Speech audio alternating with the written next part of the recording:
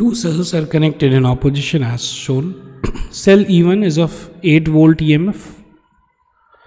Okay, so this is 8 volt EMF and internal resistance of 2 ohm. Cell E2 is of 2 volt EMF and 4 ohm internal resistance. The terminal potential difference of cell E2 is, okay. So let us consider this is the current which is flowing in the circuit. So therefore, when we apply the Kirchhoff's loop law, it's going to be 8 minus 2i minus 4i, okay, and this is again minus 2 volts is equal to 0.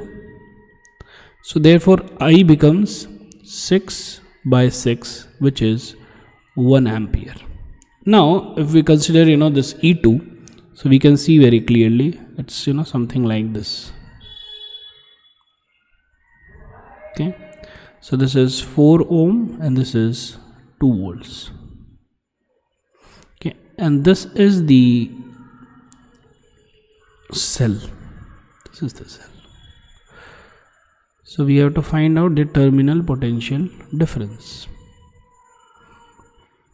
Okay, so this minus this. So if you see, the current actually it flows through, in the left direction, and the current is 1 ampere. So here the potential decreases by minus 4 volts, and here also the potential decreases by minus 2 volts. So therefore it's minus 6 volts.